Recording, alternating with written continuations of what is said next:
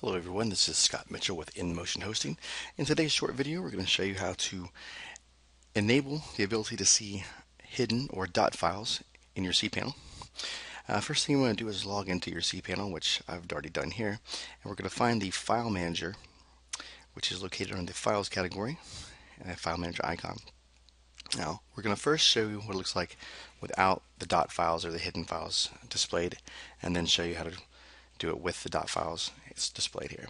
So we click on the icon there, the little box. All we're going to do is click Go, and it brings up the files and folders here that are in a public HTML folder. And notice there's only about 5 here. There's a couple of folders and 3 other files.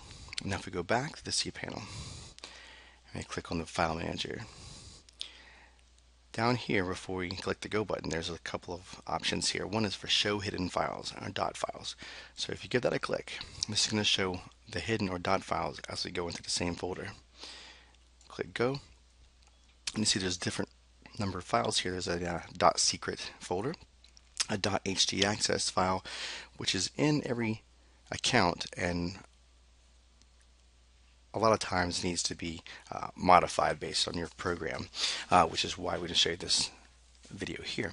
And then we have like another one called dot password, just some things I made up.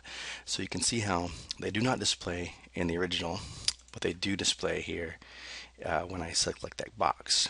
The reason you would even want to use a dot file, for instance, the dot htaccess, it kind of hides it from normal view and just kind of keeps it out of the way unless you specifically need to go in and modify it. Dot password, this is an empty file, but if I wanted to put some passwords in there or something like that, and I had that hooked up through my htaccess file, you maybe use a dot password file in order to see what password I'm trying to type in as I go to different folders. Dot secret, just an explanation of, say I had some folders here, some files in the folder I wanted to keep kind of hidden from view, and I make that a dot secret.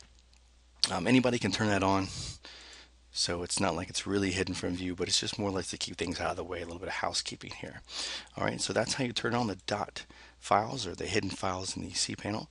Again, I'm Scott Mitchell with InMotion Hosting. Thanks for watching.